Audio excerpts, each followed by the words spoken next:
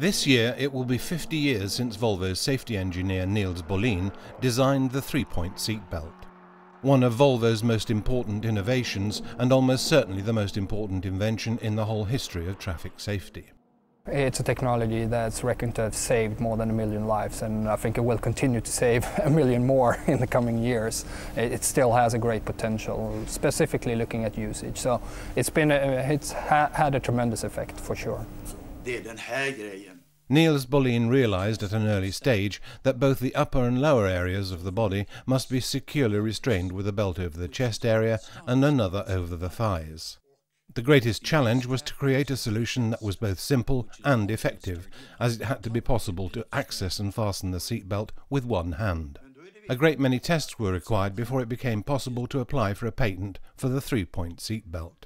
At that time, many people were very scared, hesitating about how to be restrained the best way. So it was very strong decision to implement this in cars.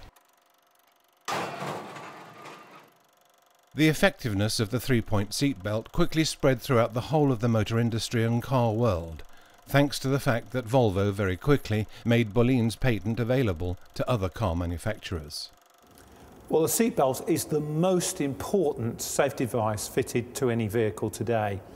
And since its inception, we've seen literally hundreds of thousands of lives saved with its fitment.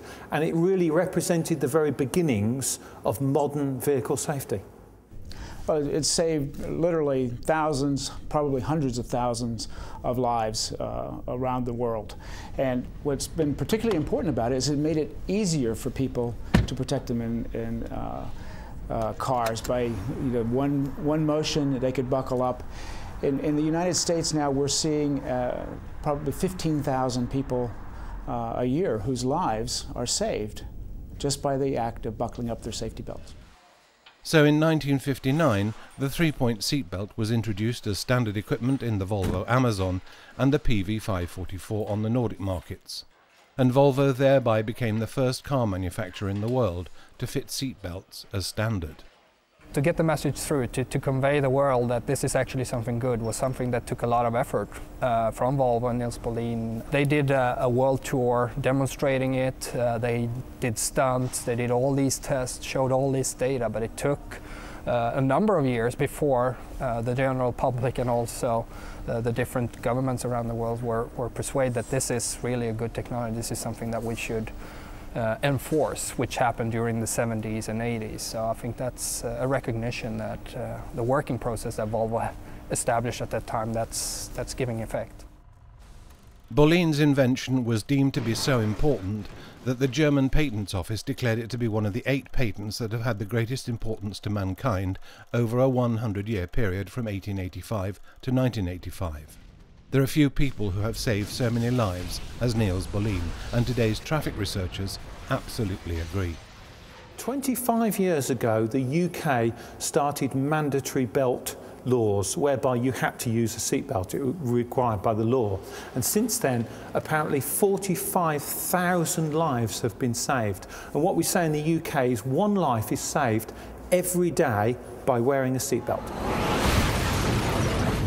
In 2009, the seatbelt is still the most effective protection in a traffic accident. Both cars and seatbelts are of course considerably better today, and here at Volvo's safety division they are continually working to further develop Nils Bohlin's exceptional invention.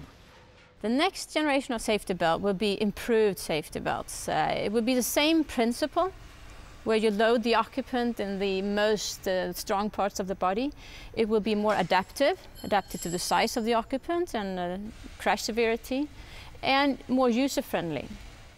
Well, the use can be improved. We still have a substantial portion of people in the U.S. who aren't buckling up, and as a result, we believe that if we could get everybody buckled up, we could save another 5,000 lives a year. It's 5,000 deaths that we could prevent if everybody would just buckle up. Now, what can we do to achieve that? One of the key things we can do, I think, is to have an effective reminder system in cars, where the car will electronically remind you if you haven't buckled up that safety belt by some noise that you would like to turn off.